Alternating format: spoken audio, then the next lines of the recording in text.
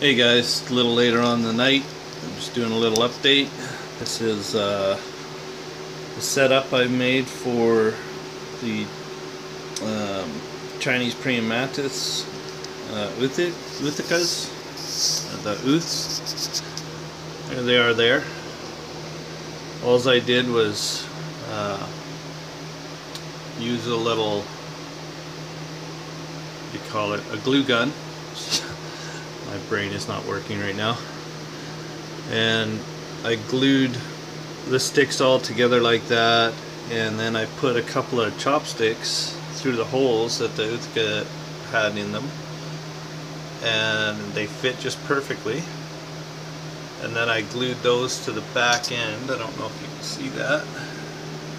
Glued one in the corner there and one there, and then crisscrossed them. A little stick there for a brace.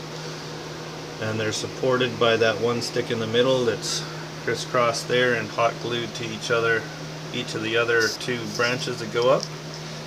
So yeah, it's hopefully it's going to be turning out pretty good, and I get lots of little baby mantids out of there,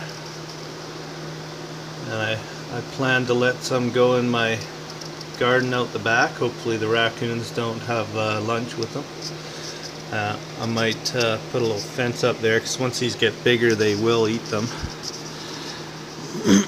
They should get about 5 inches, so that's cool. Anyway, pretty simple setup.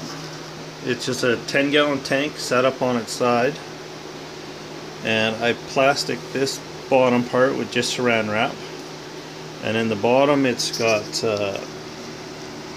you can see there, substrate. It's just cocoa fiber, and then a bunch of plastic plants draped throughout the branches that I put in there.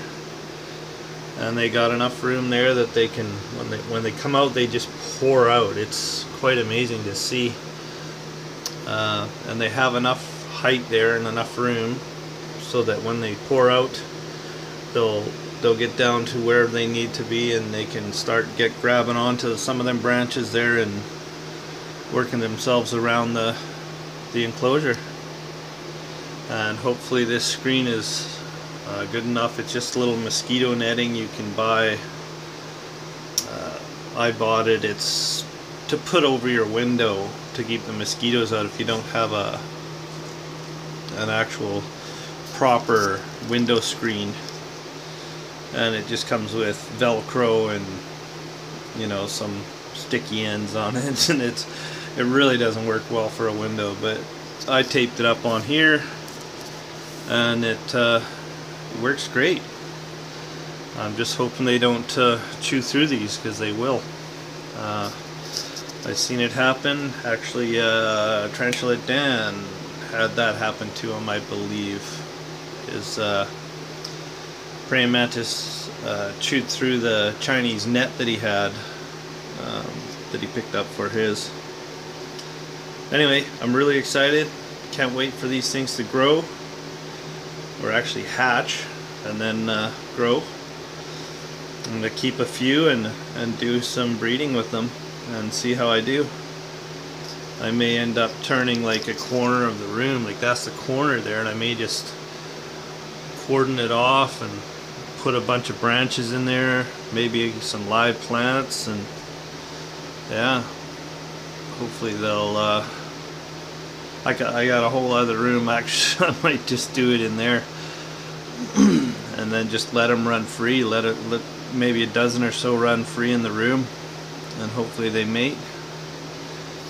Alright, that's that.